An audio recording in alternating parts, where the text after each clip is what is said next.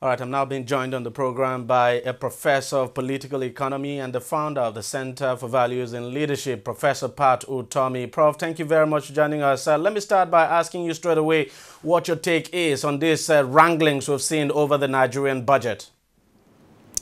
Well, sometimes learning can prove to be challenging. We need to bear in mind that this is really the first transition in Nigerian history from one government following an election to another at the federal level in Nigeria. Transitions are an art form. We have not developed that art form. And so the new kids on the block will be challenged in many ways. And this could just be one of those teething problems that come. The only thing that worries many is that it's taking such a long, drawn-out time, and that the transition program could have been planned differently and could have been a little more seamless than it has been. But I think it is not unusual that something that is happening for the very first time will have the kinds of starts and stops and the kinds of difficulties. And if you bear in mind that there are going to be games within games, there are bureaucrats who are just stepping in. There are bureaucrats who are dealing with old tough issues and want to play between the new political bosses. There are politicians who are trying to get a hang of it, and at the same time, maybe bringing in outsiders, consultants who don't have as good a grasp. This is why many countries that are democracies and see governments move from opposition to a party in power have developed templates for how transitions take place.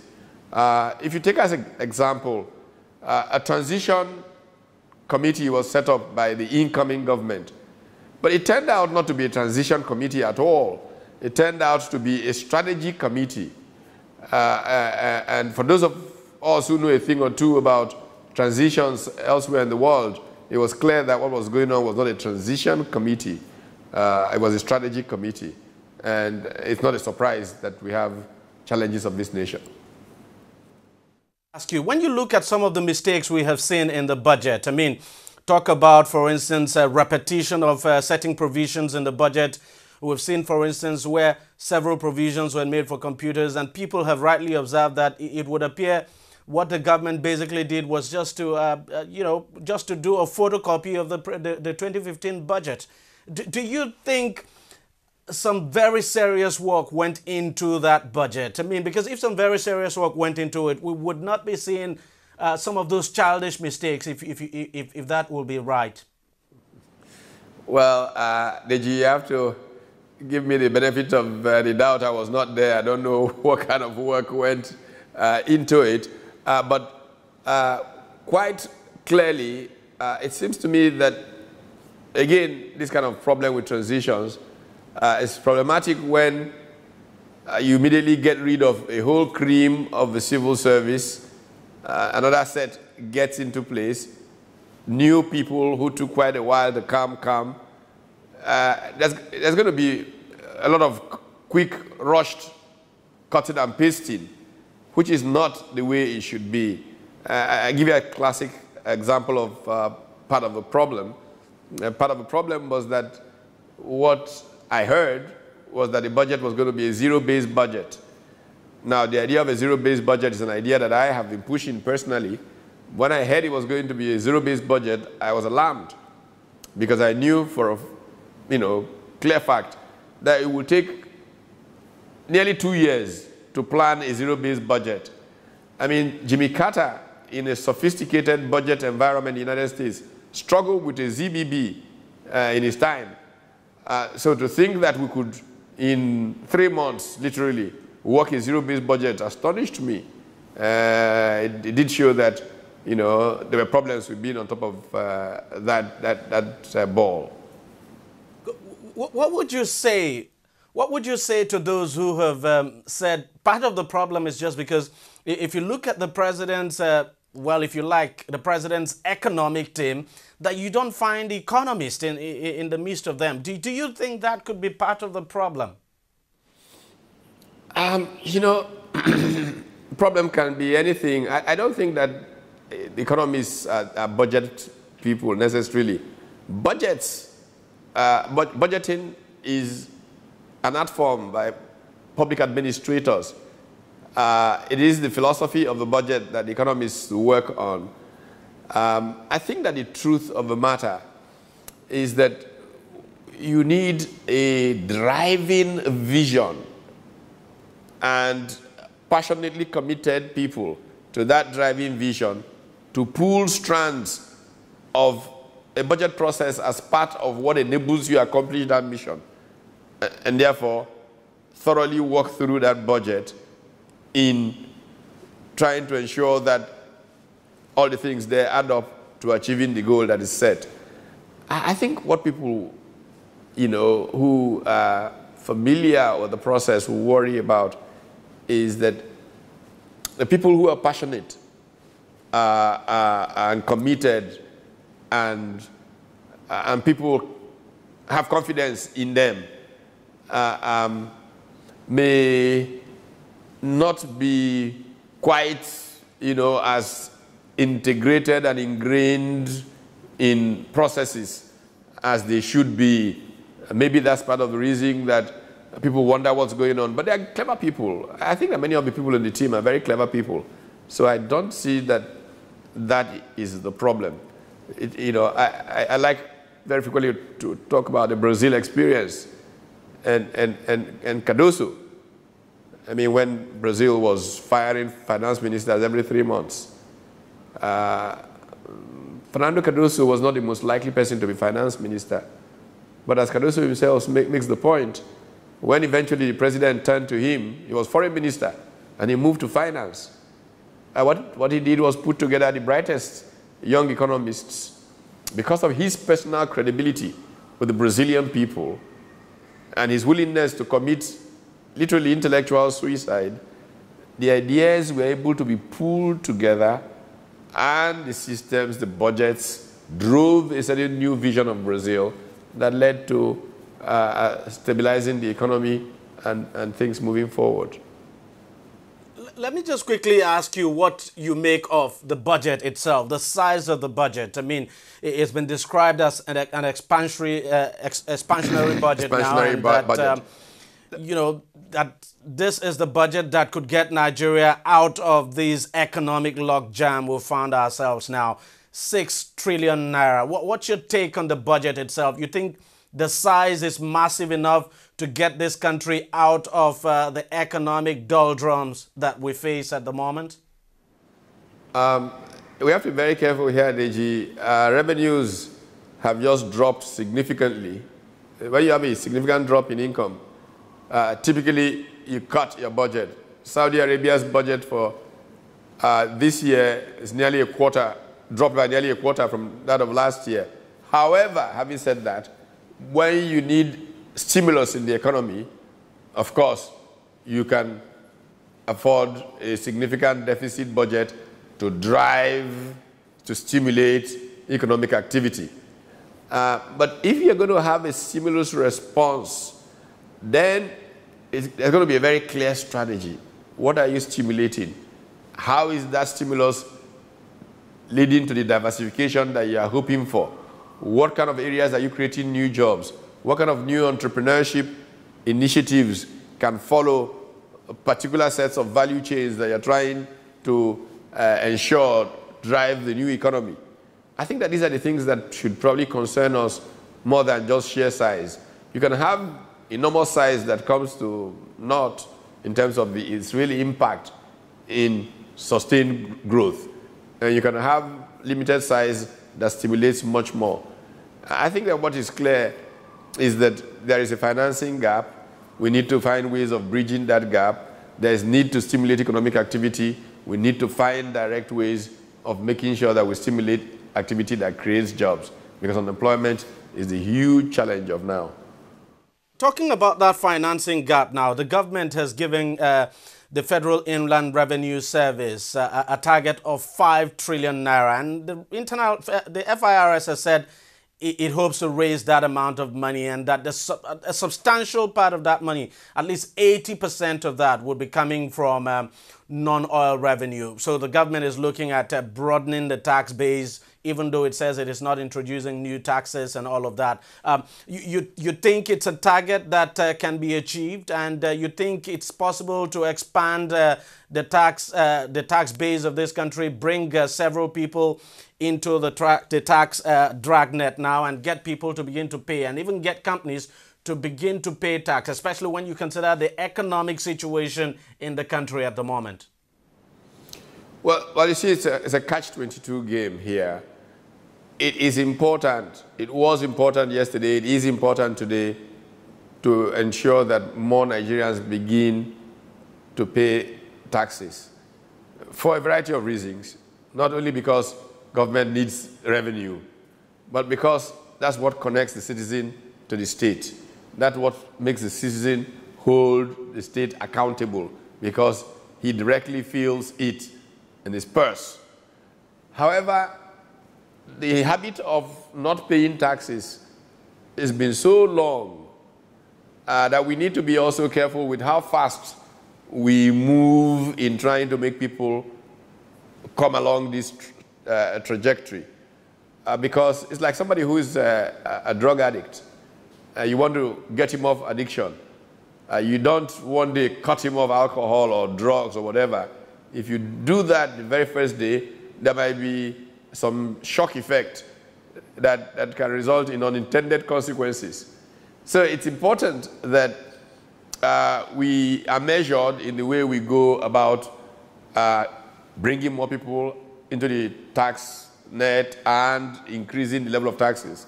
Also important here, we need to return to some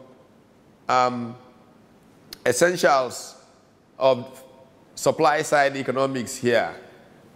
Because, yes, they say we don't produce.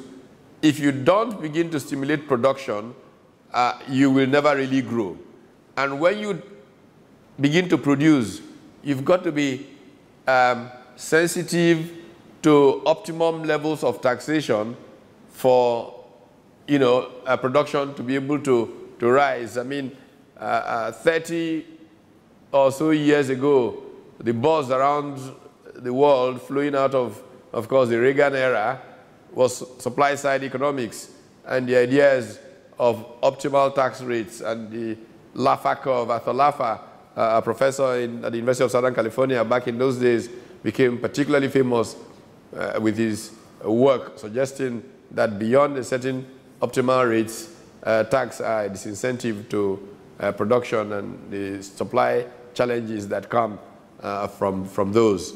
So it's important to raise taxes, it's important, but we need to be careful we don't get to a point where it affects possibilities of even more taxes coming.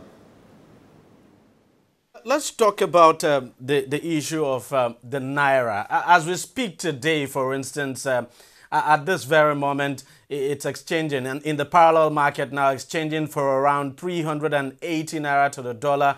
As a matter of fact, by the time people are watching this, the price might have changed. It might have gone up because things hardly come down in Nigeria anyway. You look at the position of the government on this exchange rate now. The government has made it clear that it does not intend to devalue. Do you think this government is standing on a firm ground now, and that its decision, it's actually right, economically speaking now, not to devalue and allow this wide gap now between the parallel market rate and the official exchange rate? Well, you're watching in slow motion a movie that was once shown between 1983 and 1985. I think that you cannot talk about devaluing a currency or not devaluing a currency that is a market exchange rate. I don't understand the language actually. The truth of the matter is that the Naira has taken its value, unfortunately, in the way that it's been managed. The psychology of it is making things more challenged for the Naira. If your purchasing power parity is like this, and you continue to say, well, sorry, we're not going to let go of controls, you become a block currency. I thought the Naira stopped being a block currency years ago, that we were some kind of managed exchange rate that is market determined. But if we are going back to the Naira as a block currency, as it was in 1982, and we say we will not devalue, we will preferentially allocate government earnings, which is from oil primarily, to some sectors, what you will get is very simple. Some people will get very rich, taking money from one market to another market. It doesn't matter how hard you try, that will happen. When that begins to happen, you get so many imperfections, so many uncertainties, that you actually worsen the challenge of stability, which is really what matters for a currency. Stability is more important for me than its nominal value. That instability, that uncertainty, is ultimately what makes investment challenged, and the kind of growth that you may want to see may not quite take place. I think that we struggle with this 84, 85 until the second tier foreign exchange market, a kind of managed market rate, moved into a market rate, so to speak, and Nigeria began to regain its gait in the international markets. Now that we have come so far, we are seen as an emerging, about to emerge economy and all of that. We go straight right back to where we were in 82. Oh, I think it's going to be a sad road to travel again. Correctly, Prof. You are in favor of devaluation. Will that be correct? I'm not in favor. I think that the language itself is problematic. There's nothing like devaluing. You should go to a sort of managed floating exchange rate. Markets determine some things. You know, if you borrow some to bridge some of your financing gap and, you know, play some market things, people see that you are doing some of the right things and there's confidence, monies will come. What has happened is that in this kind of uncertainty, the monies that were here have left, increasing the current account deficit situation and therefore putting more pressure on the currency. So it's not about devaluing or not devaluing. That's not a market language as far as I'm concerned. That is a language of a managed block currency. Prof, part of what is responsible for what we are going through in this country today, economically speaking, is the significant drop in the price of oil. Oil had always been the mainstay of this economy, and today the price of oil, nothing to write home about, and it's really taking its toll on the Nigerian economy. If you were to advise us, Nigerians, how do you think we can get away from this overdependence on oil? You know, DG, I hate to sound like a broken, I don't know what, a scratch record. I've been saying this for how many years now. I am shocked that we are shocked that the price of oil dropped, because it was expected. It stayed up for too long, yet we refused to behave correctly when oil prices were in the stratosphere. Look, nothing happening today is new. Oil has always been a volatile commodity. In 1979-80, during the Iranian Revolution, oil prices shot into the stratosphere, quote unquote, the standards of those days, hit the magical $40 a barrel. Nobody ever thought it was possible. two magazines, Time and Newsweek, had the same cover story. One day, the world over a barrel on the price of oil. A few short months later, oil prices had crashed so low that in 1982, Nigeria did not sell a gallon of crude oil for nearly 2 weeks. And the volatility continued. Now, in 1998, it dropped to, in the last earlier Abacha months, it dropped to single digits. Now, when it began to go up again, anybody who has had this kind of experience many times will know that it makes sense at a particular point in time to begin to save something so that when the rainy day comes, it will not be terrible. I personally, and I will repeat this ad nauseum, argued at the time that our upper benchmark should be $40 a barrel for budgetary purposes, and that everything over $40 a barrel up till about, say, 70 should go to a stabilization fund, which is a fund you can then draw from if oil prices were to drop to, say, 15, 20. You can therefore continue to budget at a steady $40 a barrel rate until it recovers again. And that if prices were to go beyond 70, they should go to a future fund, a sovereign wealth fund, or whatever we choose to call them these days. But you know what happened? Our political actors, the governors, said, how can? What do you mean rainy day? It's raining torrents already. And today, they can't pay salaries. I think that I cannot understand why we don't have institutional memory. I don't understand how you can be beaten by the same bug several times. So I think we are all responsible for this. I mean, I can say that I screamed loud enough continuously.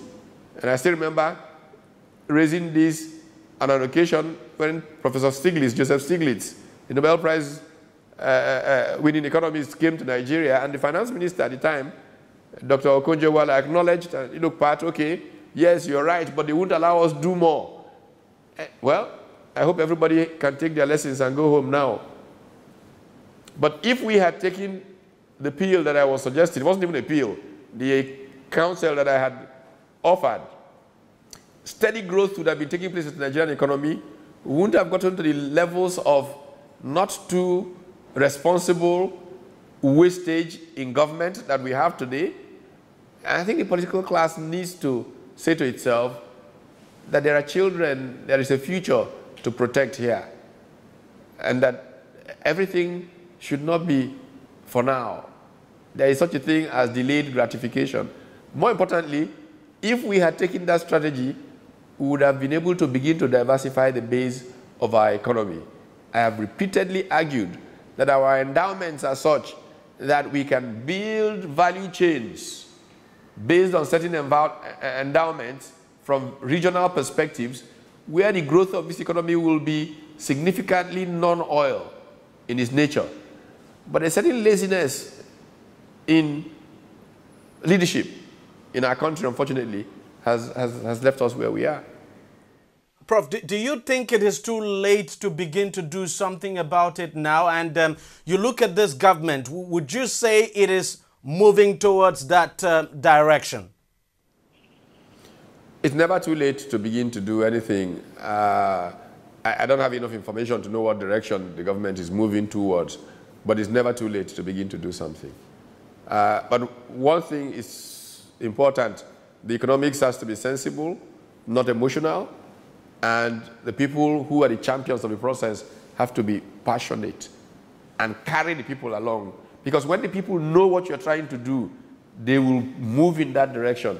But right now, I think there's a complete disconnect between policy and the Nigerian people. And there's just, I don't know, it's kind of confusion. The communication is not right. Let me quickly ask you, Prof. You look at the Nigerian economy today. I mean, you look at the way things are. What would be your own broad assessment of the economy, the way it is today? Well, I think that there is panic that is unnecessary. I think there's an obsession with exchange rates, understandably, in some instances, but the panic is not what Nigeria is going through, given its endowments, given its great potential, is a blip that serious managers can easily show the world. It's just a small passing phase, and get support from friends around to ensure that that phase is passed fairly quickly and momentum gained for where Nigeria should be going. I don't think it should be something that should generate the kinds of panic and excitement I see around. Professor Utomi, I know you are a member of the APC. Do you think the APC government can get Nigeria up and running? Because it would appear Nigeria is down at the moment. The APC government had a transition, what was called a transition committee, which was really a strategy committee, which I think did a tremendous amount of work to set direction. I'm sure it's possible to find the documents that committee put together and work with it. Well, Professor Pat Utomi, thank you very much for your time, and thank you very much for joining us on the program. Well, we'll take a short break, and when we come back, we'll continue this discussion.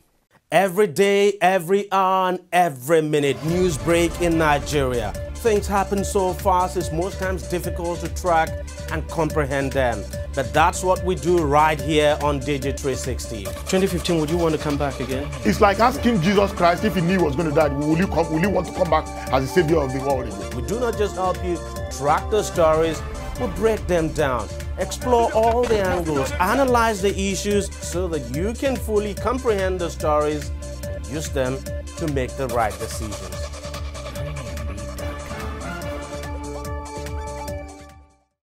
All right, welcome back. Just before we go, Nobel laureate Professor Wole Soyinka has also been speaking on the state of the Nigerian economy. Here's what he's been saying. My attitude is that I belong to a people who are very impatient of results. I have a very clear idea of governance tempo. And if the government at least does one thing which is critical, which is crucial, without, of course, breaking the law, without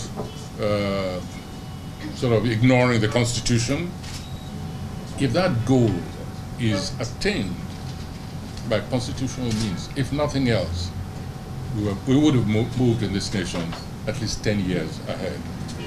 And all I can say right now is that there is a very definite dedication both to that target and also the tempo of motion is, for me, very reasonable. In fact, I would say more than reasonable.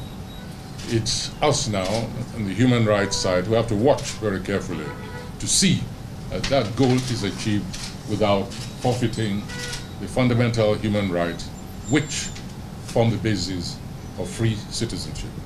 So if anything at all, I would say that the human rights will carry on their own responsibilities while governance moves in the direction which I believe most Nigerians absolutely approve. And I'm speaking, of course, of corruption. Just getting money back, punishing those who are responsible for the impoverishment of the nation, of the people, ensuring that such processes take a certain form, that others who are in trusted position will hesitate before they rob the nation with contempt. This has been a case of exposure of in-your-face robbery, in your face, and damn the consequences. And while I will not ask the government to damn the consequences of their motion, I hope that they remain within that zone of what I call ethical rigor.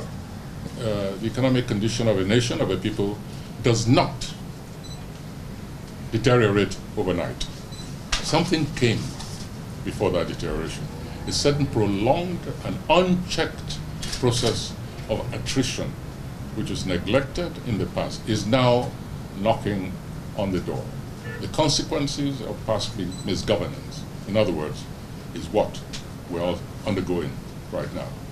So don't look to see a bonanza economy for me in the next few months to a year. Recovery is going to take quite a while. But at the same time, we must rely on our objective economic experts to tell the government when it is going wrong, when it's taking certain measures which might just compound the problem, and in the end make the people the ultimate victims. So yes, I agree with those who say the economy is bad. I think it's obvious. In fact, it's so bad, in my view, that I think that the president should call an emergency economic conference, in which experts will be invited, consumers, producers, labor unions, university experts, professors, etc., etc. I think we really need an emergency economic conference, a rescue operation, bringing as many heads together and then plotting the way forward. Well, let's see what the government does with that call by the Nobel laureate for an emergency economic conference. That's it on the program. If you want to watch it again, it's simple. Just go to our website, tv360nigeria.com. You'll find the program and lots more there. You can also watch us on YouTube by subscribing to our YouTube channel. That's youtube.com/TV360 Nigeria. Do subscribe to get latest videos and updates. And you can follow us on Google Plus at TV360 Nigeria. Just like us on Facebook. The address is facebook.com/TV360 online. You can also follow us on Twitter. Our handle is at TV360 online. Thank you very much for watching. We'll see you next week.